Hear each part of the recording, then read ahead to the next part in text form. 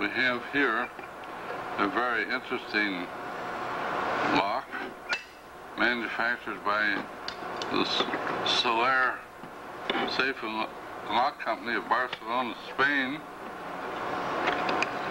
And this lock dates back to about 1870 and was made by and designed by Mr. Sulliva, who lived at that time. While visiting these people in the 1960s, I saw this large pile of old locks that had been piled in the same location for 160 years. And I asked permission of the Sulliva family to search down through there for interesting pieces.